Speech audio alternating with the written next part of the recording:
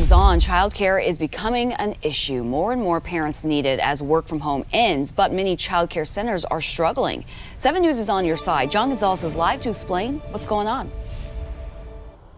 Ashley, good morning. You know, when we talk about a crisis these days, this truly is one. The pandemic is threatening to destroy an already crippled child care system, a system that so many parents in our area rely on. Now take a look at your screen. Here is the child care crisis by the numbers, and according to the National Association for the Education of Young Children, 80% of child care centers right now are short-staffed, and because vaccines for children 12 and under are not readily available just yet, some providers are still struggling to open, and those that are, well, hiring has become a tremendous struggle. Jerica Lopez, who owns a Maryland child care center, says she worries about this crisis every day.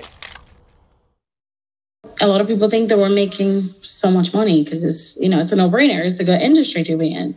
But the overhead itself it's very, very high. So our margins to offer, somebody that's starting out, they're not that big.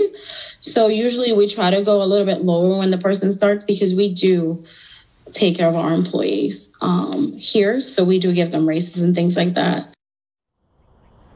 And to add insult to injury, take a look at this. Providers just got notice that a federal grant is now being delayed. Checks that were supposed to come a while back are now not going to arrive until at least another month or so. Now, according to a study by the University of California, 98% of occupations pay more than a child care provider.